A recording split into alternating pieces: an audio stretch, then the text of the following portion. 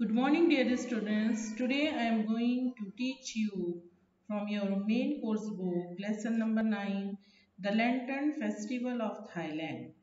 So, let us read the letter written by Rita to her friend Seher to describe the Lantern Festival of Thailand.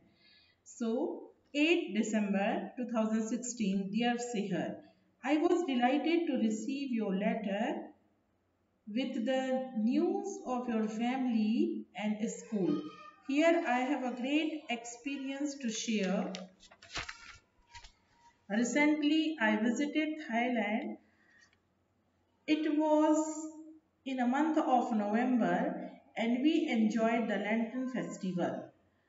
I am writing to you to tell you about this festival. Loi Krathong is held on the full moon of the 12th month in the Thai calendar. This usually falls in November. Loi means to float. Krathong is a raft, about a handspun in diameter. Traditionally, the raft is made from banana tree trunk. It is decorated with flowers, candles, incense, joss sticks, etc. On a full moon night, people float a small krathong in a river or in canals or any water body.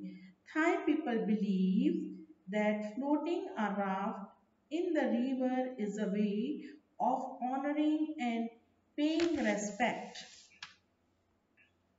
to the goddess of water. It also means offering apologies to the goddess of water for the harm done to the river during the past year. That is why Loi Krathong festival is held at the end of the year. The people of Thailand that floated Krathong brings good luck. They pray to goddess of water, Phra Mi Khongkha, to wash away the previous misfortunes. On this day, Buddhists in Thailand honor Lord Buddha. They light candles in honor and float them on the krathong. To the Buddhists, the floating away of the candle raft means letting go of all anger and hatred and starting life afresh. People also cut their fingernails and hair and add them to the raft as a symbol of letting go of the bad parts of oneself. The Thai tradition of Loi Krathong started in Sukhothai but is now celebrated throughout Thailand.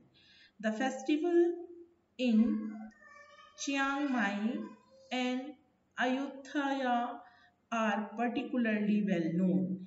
In the northern part of Thailand, in addition to creating krathong, people also celebrate the festival with khom loi.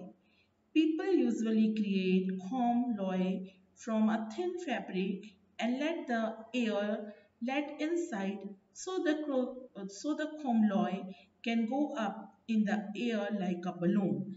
This festival attracts many tourists. It is great to see khom loi getting up in the air. I really enjoyed being a part of festival. I wish I could attend this festival every year.